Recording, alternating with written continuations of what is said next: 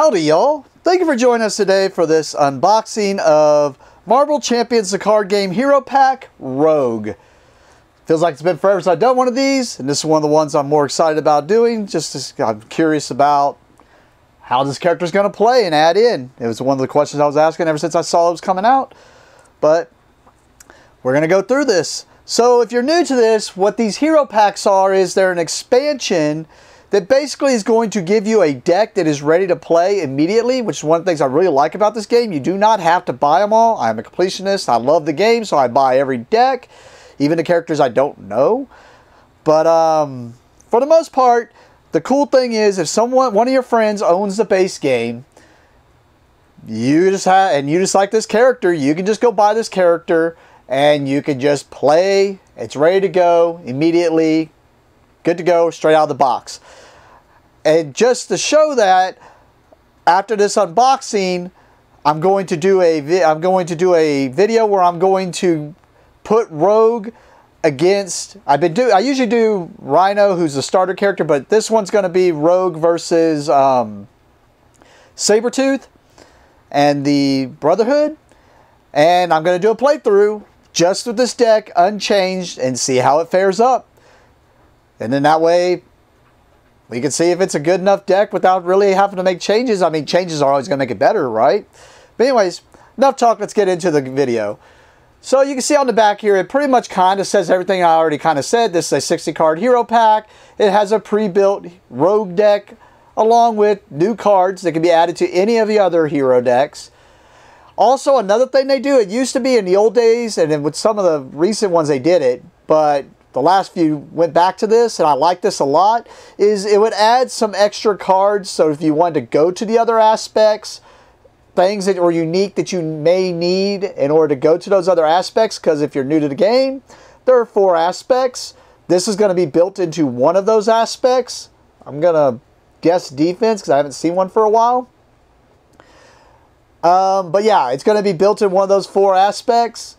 And they usually give you some extra cards that would help you build into the other aspects if you want to go there. But instead, they started doing a modular set for the villains to where you could have a villain in there. And or a different, like, while you're doing whatever, like Sabretooth is going after the Senators, what I'm going to go against. Then they would have this little side modular thing that's going on, this like side encounter basically. Along with it, she's going to have her own unique nemesis, which is Mystique. Alright, let's get into this. There is, if you want to check before you open yours, there's going to be a cut or a tape here that needs to be cut. I already pre-cut this before the video, but that'll let you know if your product has been tampered with. But you can also check, because you should open it up, and it should have a pack of cards, still sealed. And then you want to look underneath this flap, and it should have the little rule book, and then that should be it. Alright, I know I've been talking too long, and this is probably going to be a longer video, but like I said, this is one I've been looking forward to playing. One of my favorite X-Men, Rogue. So inside, you're going to get one of the poster. You're going to get a little poster, which is going to be, I know I'm zoomed way in, of whatever you see here is the picture. It's going to be that same poster. But then on the back of it, you're going to see the Hero Pack. And the Hero Pack are the rules for it. It's going to show any rules that you may need, just in case you don't have some of the expansions. So you need to know some of this stuff. A couple rules, clarifications, and then right here it's going to show you what the deck is, which I said defense, I should have said protection. Sorry, but I was right. I guessed right. Protection here. Not only was it, I was thinking that, I just couldn't think of any other thing she would be. Like Wolverine was obviously going to be aggression. And I didn't see her being... I can kind of see her being aggression, but not really. But I was thinking, I bet protection. I could see protection. And sure enough, she was. And to name the other aspects, there's aggression, which is, of course, going to be all about combat. And there's justice, which is going to be about thwarting the scheme that the villain's trying to pull off. And then the other one's leadership, where you're going to be bringing out other allies and having them do the stuff for you. I didn't see her really fit. The best fit I saw was protection. So I guessed right on that. All right. I'm also going to do the Gambit video later also, but that'll be a separate video if you want to check that out. Alright, let's open this pack of cards and see what this is all about.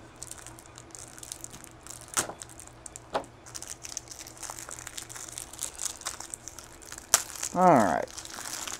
We open this pack. And I won't go through every single card, but I'm going to try to go through most of these. So right off the bat here, we have her hero card. We have Rogue here. She has 2 thwart, 2 attack, 2 defense, so 2 down the road. And then she has skin contact. It basically is an action attached touch to another character. You gain each of the attached character's traits until the end of the round. Kind of exactly what I guessed she was going to do. I just didn't know how they were going to do it, if it was you play a card and you steal it or whatnot, but this is going to have a card which you put it on them and then you have their powers. And I said it's probably going to be traits. I could see it not being good for certain ones, but yeah, that's what I was thinking. I was like, it's got to do that. That's the only thing I could think of, the way to do her abilities. But forced response after the player phase begins, find touched and set it aside. So you're not going to be able to carry it over. It's going to make you have to go redo every single time, which is cool. That way you don't absorb something, go knock someone out, and then now just keep that power. So, and on the back, of course, we have her alter ego, Anna Marie, 3 recovery, and it shows a setup. Set your touched upgrade aside. And withdrawn, forced response after you change to this form, keep set touched aside. So if you switch there, it's making you have to go get it off to the side. But it is cool that they put it to the side, and it's going to be, I bet it's going to be a permanent. That way it can't be destroyed, blah, blah, blah. But makes it where you always have access to it. Hence the mutant abilities. So here we go. Touched, her first card. So what we're going to see here is the first cards are going to be it's normally 15. This one's 16 because this one's going to be off to the side. But these first cards are the ones that if you're going to play Rogue, no matter what of those 4 aspects you're going to play in, you have to have these cards in your deck included, minimum. So here's the first one, touched. It is an upgrade. I was wrong because I was like permanent, but I think about that. Yeah, permanent means it comes out and stays out. No, it is an upgrade. And it says, if touched is attached to, and you got to look, a minion, Rogue's attacks gain overkill. So not only are you going to gain the traits, but you're going to gain overkill because if you do it to a minion. If you attach it to a villain, she gains Retaliate 1, which Retaliate 1 means anytime she's attacked, she's going to do 1 damage back to them automatically, whether they damage her or not. Ally, Rogue gains the aerial trait. So if she touches an ally, one of your own, I didn't think about that actually. I didn't think about whether she could touch your allies or other people and gain their stuff. Pretty good. Aerial, she gets flying, which I'm assuming she's going to have something in here that's going to say if she's aerial, she gets this. Hero, she gains stalwart, which means she can be, it's basically harder to stun and confuse her. So, pretty good. Especially since you get all whatever this is plus the traits. So, and I did not realize it's going to allow you to touch allies and heroes. I didn't think about that. That's actually pretty cool. And it makes sense. Oh, sorry if I had that a little off camera. It makes sense. Usually the first card that you always have to add in is always a ally that you're going to guarantee have in there. And it makes sense it's going to be Gambit. I'm predicting, I guess, Gambit will have Rogue in there. So, 3 cost, 3 hit points, 2 thwart, 2 attack with a special. Gambit enters play with 3 charge counters on him. Okay. As an interrupt, which the interrupt is whenever he attacks, it's got the special there. When Gambit attacks, remove 1 charge counter from him, deal 1 damage to an enemy. So that means he can attack someone else and do 1 damage somewhere else or do an additional damage. So you're basically going to get 3, so 3 times 3. You're going to get about 9 damage off of him. Seems really good. Then we get Rogue's Jacket as an upgrade for 1. While touched is attached to a friendly character, Rogue gets +1 thwart, so she does help scheme. And while it's attached to an enemy character, she gets +1 attack. So, whether you need her to scheme or whatnot, cool. Going Rogue, I'm assuming it's going to have something to do with the aerial. Hero action for 2. Event, remove 3 threat from a scheme. If Rogue has aerial, remove 2 additional threat.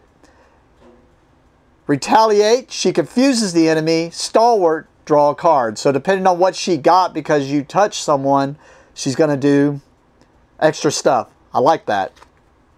And there's 2 of those, 3 of those. Cool.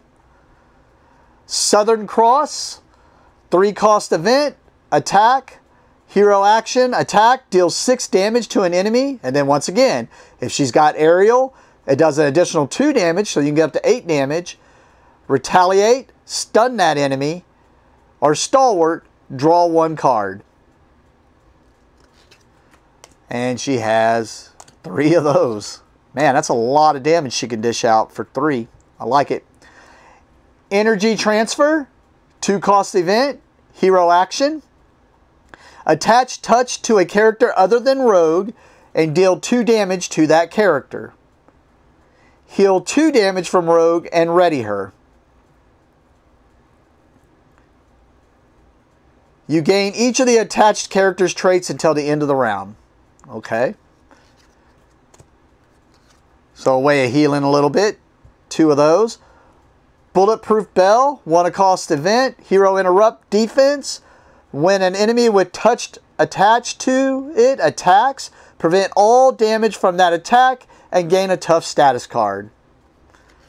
The defensive player in me likes that, especially knowing now she's protection. Superpower adaptation, 0-cost event, hero action. If touch is attached to a friendly character, search its owner's discard pile for an event that belongs to the same classification as that character. And it even says here, identity specific, aspect, or basic. So she can use their special cards. I really like that. Man, I'm going to say that a lot in this one. Can't wait to play this character. Of course, if we see the trend right, well, it's been broken a few times, especially the last time. We see the trend right, I've been looking forward to this one, but I'm going to enjoy Gambit more, but I don't know. I'm really liking this. Anyways, add that event to your hand. 1, 2, 3 of those. So that's all of her special cards. So next, what we're going to see in her deck is going to be the protection cards. And these should be new cards mostly. Or they could be some old ones. Usually you always see whatever aspect it is, you're going to see a new one, a new character for that. So we see here protection. So we have a new protection ally. It is Iceman, Bobby Drake. 3 costs for 3 hit points, 1 thwart, 2 attack. Iceman enters play with 3 freeze counters on him. As a response, after a minion enters play, remove 1 freeze counter from Iceman to stun that minion. So it makes it where that minion basically gives you time to take care of that minion. I actually like this, whether it's in a, I want to throw this in my regular protection deck, so which is Doctor Strange at the moment. I think that'd be kind of cool. I like it. We got another protection ally here. We got Karma. I'm not even going to try to butcher that name. We got 4 cost for 1 hit point with 0 thwart, 0 attack. Well, let's see what she's all about. After you play Karma from your hand, choose a non-elite minion. While Karma is in play, take control of that minion and treat it as a controlled ally with a blank text box. Its thwart is equal to its printed scheme, and it takes 2 consequential damage after it thwarts or attacks. So this allows me to throw this protection ally in and be able to do what I wanted to do with Jean Grey, which sounds cool. I like that ally also. So far, I like all these, whether I think they're going to be ones I'll always look at for protection. 2 costs, 2 hit points, 1 thwart, 1 attack. Play only if your identity has the X-Men trait. All right. That's what I like about these. They didn't say that, so I was like, but this one, you have to be an X-Men. It's because it's a cheap with toughness. That's why. Whereas Luke Cage has toughness, more stuff, but he's more expensive, of course. All right, so that's some new allies. Now we have Unflappable here. I want to say this one already came out, but I could be wrong, so we're going to go over it. 1 cost upgrade. Play under any player's control, max 1 per player. As a response, after you defend against an attack and take no damage, exhaust Unflappable to draw a card. And normally they're going to give you, if you're new, you're going to get a play set of any new cards they give you. But a playset is 3, and typically if it's a new card, they give you 3. So maybe this isn't new, but if it isn't, they gave you a playset there. And a playset for allies is 1. So, and they even have a unique symbol here, which says you can only have 1 of that name. But it also means 1 of that name and the secondary name. So, in the case of like, oh my goodness, my brain's escaped me right now. Spider-Man. There's multiple Spider-Mans, and there's like Spider-Man Miles Morales. You can have him out along with Spider-Man Peter Parker as the allies. So, all right. 2 cost upgrade. Judoka skill. So Judo basically uses 3 Judo counters. So uses means you put 3 counters on there, and when those counters are gone, this goes away. Max 1 per player. Interrupt. When you defend against an enemy attack, remove 1 Judo counter from here. That enemy gets -2 attack for that attack. So just another way of 3 of those. Basically another way of reducing damage being done to you or your allies or heroes. Or allies, yeah. Alright. Preemptive strike. 1 cost event. Hero interrupt defense. When a boost card is turned face up while the villain attacks, cancel all the boost icons on there. Then deal 1 damage to the villain for each boost icon canceled this way. I like that. That's pretty good, actually. For those times when a big 3 comes up, you can just cancel them out. Now, it is only on attack, so you won't be able to do it on a scheme, but that's fine. I like it. All right. Not today. 1 cost event, defense. Hero interrupt. When your hero defends against an attack, it gets +2 defense for that attack. If you take no damage from that attack, remove 2 threat from a scheme. For a second there, I thought I was reading one of my other favorite cards, and I was like, oh, they just gave another name. I got multiples? No, but this is still kind of cool. It lets you remove some threat for 1 and not take as much damage. I do like, the only reason I hesitated at the beginning of that, I thought I was rereading this to make sure I didn't read something wrong on there and think something different. Alright, so this one we've definitely seen before, but it's just one of the new resources. Resources are just used to pay for your cards if you're new. Max 2 per deck, hero interrupt. When you spend the card to play a defense event, draw 1 card. So it lets it refill itself. And it says max 2 per deck, they're only going to give you 2 of those. Alright, so now the rest of the deck, these are basics. They're gray. It means you can have them in your deck, because normally, like if you've built this protection like she's built, you can only have protection cards in your deck, unless something says otherwise. But you can have basics in there also. Basics can go in any deck. And normally we do see a new basic ally. We have one here, Moira McTaggart, for 2 cost, support. Oh, she's not an ally. Sorry. I said ally, but she's not an ally, but she's a support. I just saw the name, so that threw me off. Persona, play only if your identity has the mutant trait. Okay. As a response, after a mutant alter ego changes into hero form, you exhaust Moira McTaggart. That hero's controller draws 1 card. So if you're playing with a bunch of people who are playing X-Men also, or if you're in your alter ego form,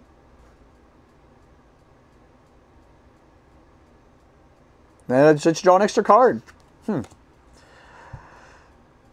X-Gene, 1 cost upgrade. Play only if your identity has the mutant trait, max 1 per player. Resource, exhaust X-Gene, generate a wild resource for an identity-specific event. So it's giving you a resource, but it can only be used for your identity-specific events. But since she can steal other people's identity events, this seems pretty good for her, actually. So we should see 3 of those. Beauty and the Thief, we've seen these. This makes me think even more. We're going to see this in Gambit's deck, and then we should see probably her as the ally in there. 2 cost event, team up, Gambit and Rogue, which means Gambit and Rogue both have to be out, whether it be your ally or someone else playing Gambit. Max 1 per deck. Hero action, attack/thwart. You get to deal 4 damage to an enemy and remove 4 threat from a scheme. Seems good. And then we just see some new art. These are in, I think, staples in almost any deck. We just see the new arts, which we saw in the Mutant Genesis box, for your genius, your strength, and your energy. Alright, so that would be your deck. So if you were going to play, you would just have your hero there. You would shuffle this up. Well, actually, I don't think this goes in the deck right. I think it tells you, yeah, set up, you set it to a side. So you would set those aside, shuffle this deck up, and you're good to go. Ready to play. So we'll be doing that against Sabretooth.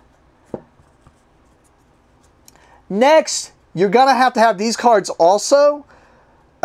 First one's always going to be the obligation. You're going to hand this to whoever's setting up the game because this is going to get shuffled into the bad guy deck. And if this obligation gets drawn by somebody in an encounter, it goes to you. It's an obligation you have to deal with. So her obligation is Deadly Touch. Give to Anna Marie player. It tells you there. If touched is attached to a friendly character, deal 2 damage to that character and discard this card. If touched is not attached to a friendly character, place 2 threat on the main scheme. Discard this card. So she does not have a way to get rid of this card. A lot of times they have a way that you can just get rid of it out of here. This, it's always going to be back in the deck, which if you know the character makes sense. She just can't get rid of the obligation. It's always there. It's always on. So, Deadly Touch. And then the next cards we're going to see, and even let you know here, 1 through 5, 1 of 5. So let you know there's 5 cards. This is going to be her nemesis. Shadows of the Past, and we saw it with, there's a card called Shadows of the Past that goes into the encounter deck, and the Mysterio deck had a way I saw of doing it now. Where it's going to tell you to go get this nemesis out of play. So this, you have to have it with Rogue, but this will stay out of play unless something tells you to bring it into play. And here it is, Mystique. She's a 1 scheme, 1 attack, 6 hit points. Toughness, which means she gets toughness on her, which means the first damage she takes is reduced completely. Villainous, which means she gets boosted on her attacks. And Forced Response. After Mystique engages you, search the encounter deck, discard pile, and set aside area for a copy of the Misled Treachery and shuffle it into your deck. So I'm sure we're going to see what that Misled Treachery is here. Also, you're going to see her side scheme that she's trying to pull off, Mystique's manipulations. While she knows Mystique can't be trusted, Rogue still finds it hard to reject the woman who raised her. When defeated, search the encounter deck and discard pile for a copy of the Misled Treachery and shuffle it into your deck. So I'm assuming that's what we're going to see, is the other 3 cards are going to be the Misled Treachery. This is also going to ramp up the threat that's going on the scheme. And then also it's going to start with 2 per player on it. Alright, let's see what this Misled Treachery is, since everything goes to it. Misled Treachery. When revealed, shuffle this card into your deck. This card gains Surge. Okay, so it's going to be a card that when you draw it, so when you draw this as an encounter, it's going to go into, or because of this thing, it's going to go into your deck. And then it's also going to gain Surge, which means you will draw another card from the encounter deck. So, as a forced response, after this card enters your hand, place 2 threat on the main scheme. So it's going to enter your hand, bog your hand down for 1 card for that turn, add 2 threat to the scheme, and then you're going to discard this at the end of your turn, basically. And yeah, I've assumed all the last 3 were going to be those. But, alright. So that's everything you would need in order to play with your friends. Now, it lets you know here, stop. That was your deck. You're good. You got everything you need. And then on the back of this, it's going to let you know, this in case you wanted to rebuild that deck, all the cards that were in it, or if you got them mixed up somehow and you want to rebuild that deck, it gives you everything there. So next we're going to see, and I already saw because when I flipped it, normally there's going to be a modular set, we see it there, but it does give you a few extra cards, which are probably going to have something to do with if you want to build her to a different aspect, which in this case it's leadership. We got the Med Lab here, 1 cost support, max 1 per player is a location. As a response, after an ally is defeated by consequential damage is the stuff that an ally takes whenever they attack. Exhaust Med Lab, place it here. So instead, the consequential damage goes here. I like that, actually. Limit 1 ally at a time. Alter Ego action, exhaust Med Lab, play the ally here as if it was in your hand. It enters play exhausted. I'm sorry, my brain just went on different ways I think I can use this, so I think I'm going to try to figure that out. I kind of like this. I'm just seeing if I'm going to put in my main leadership deck is Ant-Man, so I was thinking if I wanted to put it in there. Instead, I shouldn't be wasting time. Anyways, so next we have the Reavers. The Reavers are, basically it said there's going to be a modular set here, and it said it's 8 big, so 8 cards. This is just something you could shuffle in to have the Reavers show up. Like I said, we're going to put it against Sabretooth, who's going to be going after Senator Kelly. And then the Reavers will be there just being a nuisance. Now, when I do that, when I do the thing where I play with the starter deck unchanged, or the deck of Rogue unchanged with Sabretooth, I'm going to mix these in. So we are going to see this in that playthrough. But here we got Donald Pierce, a minion, 1 scheme, 1 attack, 6 hit points. Teamwork Reaver. Sorry, I decided to do a little cut there and go look it up. So Teamwork means that if there's another Reaver out and this Reaver comes out, that other Reaver is going to activate against the person this one goes against. So it's basically making them, they're using teamwork. They're working against you. They're working together against you. And Villainous, which means that you get a boost card, it gets a boost card whenever it attacks or schemes. These traits as Teamwork and Villainous, now I'm not sure how they would work if she steals them. I guess if they don't get them. But basically that's what she gets to steal whenever she puts that thing on them. But Forced Response, after Donald Pierce engages you, reveal the topmost Reaver minion from the discard pile. So he can bring other, yeah. When he does his thing, he's going to be bringing more Reavers out. So you got to take care of him fast, or you're going to get a bunch of Reavers against you. Then we got Skullbuster, 2 scheme, 2 attack, 5 hit points, Teamwork Reaver, toughness. After Skullbuster engages you, place 1 threat on the main scheme for each Reaver minion engaged with you. So yep, they're just going to be building up against you. Bonebreaker, 1 scheme, 3 attack, 5 hit points, Teamwork Reaver, toughness. Forced Interrupt, after Bonebreaker engages you, take 1 indirect damage for each Reaver minion engaged with you. Indirect is just damage that you have to spread out amongst all your cards or characters.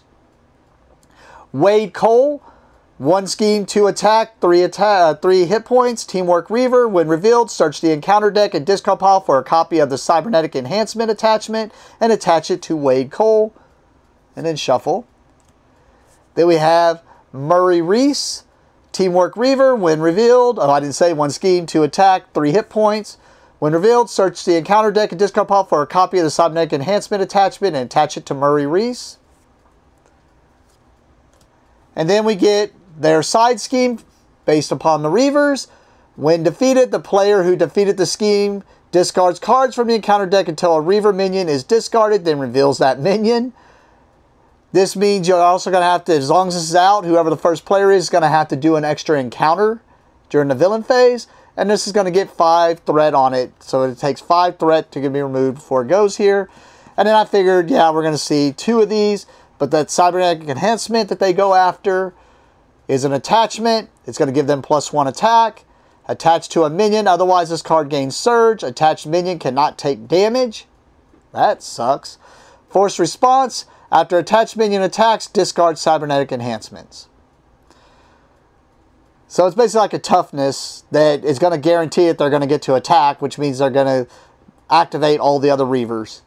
So, sounds really annoying. Probably going to need that in protection, but we'll see how she does. With that, I know this video's been long enough, so we're going to get this sleeved up and shuffled up and see how she fares against Sabretooth. Other than that, thank you for watching and have a great day.